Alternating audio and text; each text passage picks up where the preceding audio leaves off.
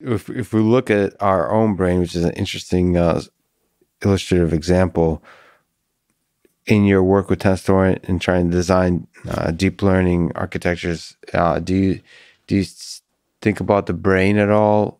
Maybe from a hardware designer perspective, if you could change something about the brain, what would you change or do? Funny question. Like, how would you do so your a better brain is job? really weird. Like, Yeah. you know, your cerebral cortex, where we think we do most of our thinking, is what, like 6 or 7 neurons thick? Yeah. Like, that's weird. Like, all the big networks are way bigger than that, like way deeper. So that seems odd. And then, you know, when you're thinking, if the input generates a result you can lose, it goes really fast. But if it can't, that generates an output that's interesting, which turns into an input, and then your brain, to the point where you mull things over for days. And how many trips through your brain is that, right? Like, it's, you know, 300 milliseconds or something to get through 7 levels of neurons. I forget the number exactly. But then it does it over and over and over as it searches.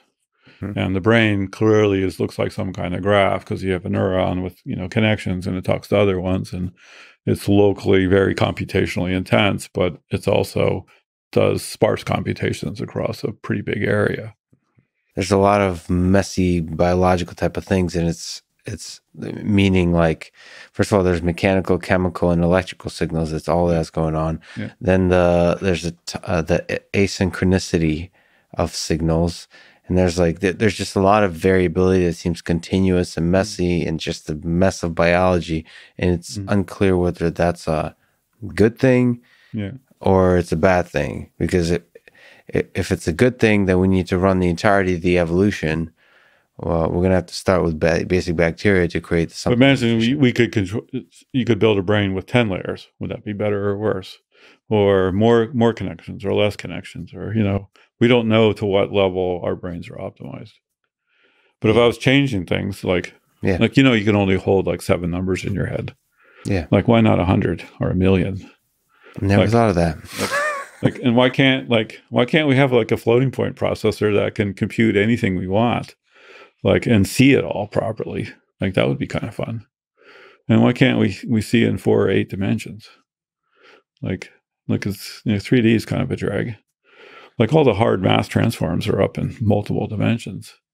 So there's, you know, you could imagine a brain architecture that, you know, you could enhance with a whole bunch of features that would be, you know, really useful for thinking about things. It's possible that the limitations you're describing are actually essential for, like, the constraints are essential for creating, like, the depth of intelligence, like that, the ability to reason, you know. Yeah, it's hard to say, because, like, your brain is clearly a parallel processor.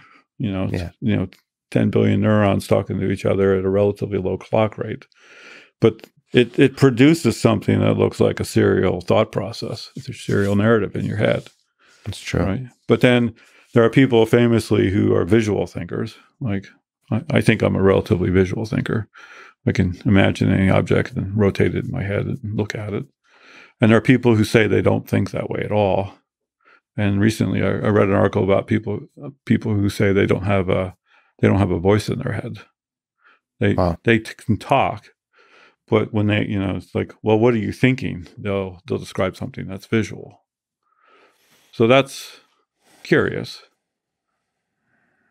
Now, if you're saying, if we dedicated more hardware to holding information, like, you know, 10 numbers or 1,000,000 numbers, like, would that just distract us from our ability to form this kind of singular identity? Like, it dissipates somehow. Right. But maybe, you know, future humans will have many identities that have some higher level organization, but can actually do lots more things in parallel. Yeah, there's no reason, if we're thinking modularly, there's no reason we can't have multiple consciousnesses in one brain. Yeah. And maybe there's some way to make it faster, so that the you know, the area of the computation could still have a unified feel to it, while still having way more ability to do parallel stuff at the same time. Could definitely be improved. Could be improved? Yeah. Okay. Well, it's pretty good right now, actually. People don't give it enough credit. The thing is pretty nice.